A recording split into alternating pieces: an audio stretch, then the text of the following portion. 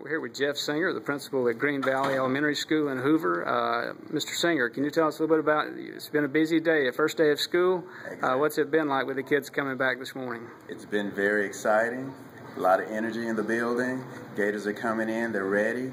They followed expectations this morning to the T. They came in, went straight to their classrooms. This is the first year that we're implementing breakfast in the classroom. They came right in, followed expectations. They were eating. Teachers were explaining their expectations for breakfast as well as throughout the day. So far, so good. How many students are you expecting here at Green Valley this year? Do you have any idea?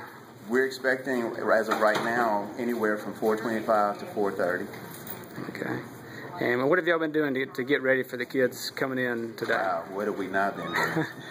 We have been making sure that we have completed the upgrades on our playground.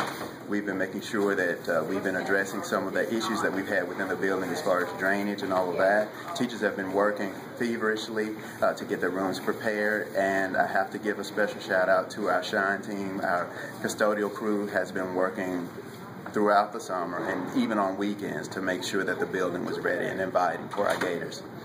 Okay. And what's it been like around this morning? Has it been hectic or? Well, as you know, it's been very, very busy.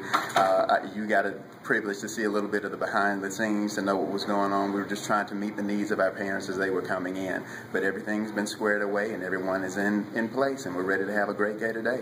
All right, thank you very much. Thank you.